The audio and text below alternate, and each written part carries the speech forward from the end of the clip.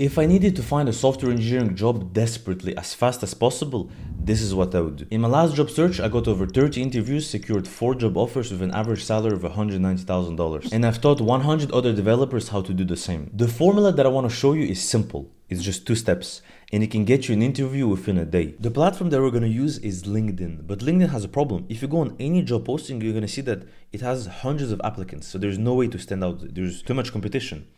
So we're going to use a little hack. We're going to do it differently. We're going to look for recent posts from hiring managers and recruiters who are actively looking for talent.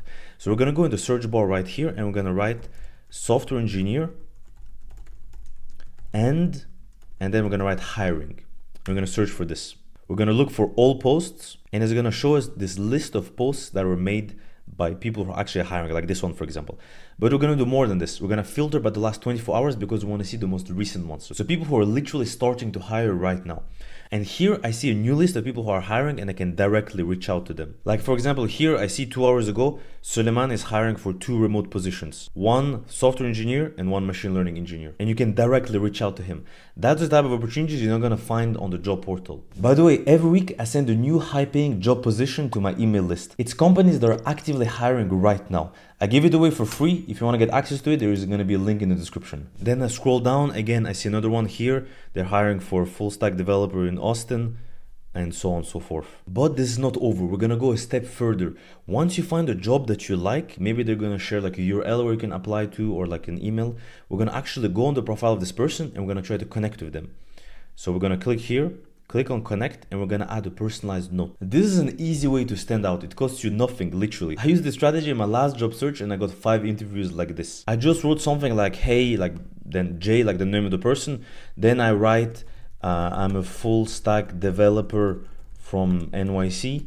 I worked at like, then I mentioned something a bit unique about me. Like I say, I have like 3 years of experience working at an edtech startup, for example, and then using AI. Then I will say like, I saw you are currently hiring. I would love to chat. Or I would love to have a quick chat.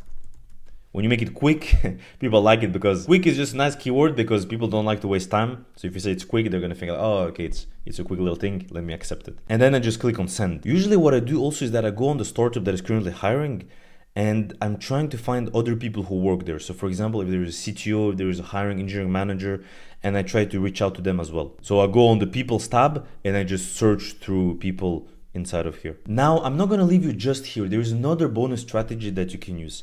In general, I don't really recommend you going on the LinkedIn job portal because, like I said, it's too competitive, right? Like most jobs that you're going to see here, like hundreds of thousands of other software engineers are also looking at the same jobs, and they're all applying to them. So you don't have any competitive advantage. The competition is too high on them. However, we can use the same strategy as we use for the posts to find like the most recent posts about people who are hiring. We can use it on the job portal as well. So the job portal, it allows you to filter for the past 24 hours. But the past 24 hours is actually not good enough, because there's still thousands and thousands of jobs and thousands of people who do the same thing. And look at this job, for example. It was reposted 4 hours ago. There's already like hundreds of applicants, right? And for most of those jobs, it's the case, it's over 100 applicants. When it's over 100 applicants, it can be really a lot. It can be like hundreds and hundreds.